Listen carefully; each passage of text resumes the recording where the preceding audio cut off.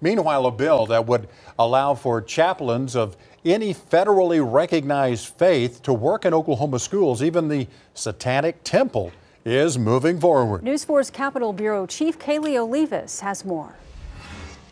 If Jesus were to come back today, he'd be flipping your tables over, because he did not preach to have a Christian nation or a theocratic nation rooted in any religion. We're not bringing them in because we want a certain religious belief pushed.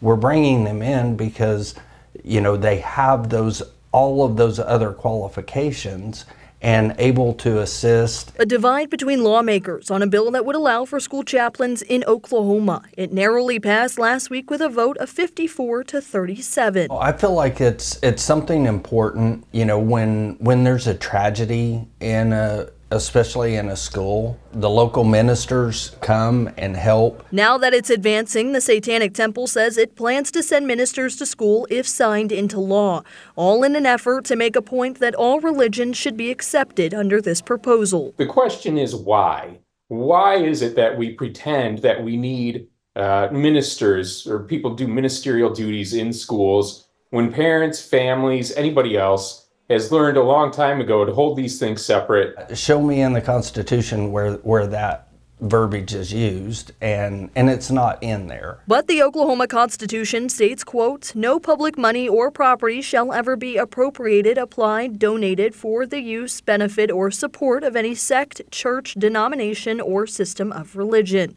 Republican Representative Kevin West acknowledges that, but says this will not benefit a singular religion. Also adding some chaplains will be volunteers and not paid with taxpayer dollars. Students can also opt out with a parent's permission. We will remember who you are. We will put Satanists in the schools, and we will be sure everybody knows that it was you specifically who invited the Satanists there.